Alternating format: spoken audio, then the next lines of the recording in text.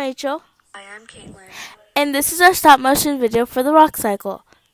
Melting. Lava forms when magma erupts from a volcano.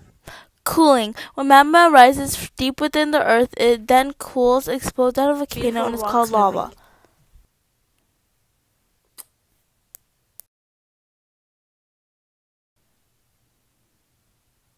Here are some beautiful rocks moving. These rocks are moving around a volcano. Oh no, it messed up the beautiful rock is one of the three main types of rocks, others being sedimentary and metamorphic. The rock cycle.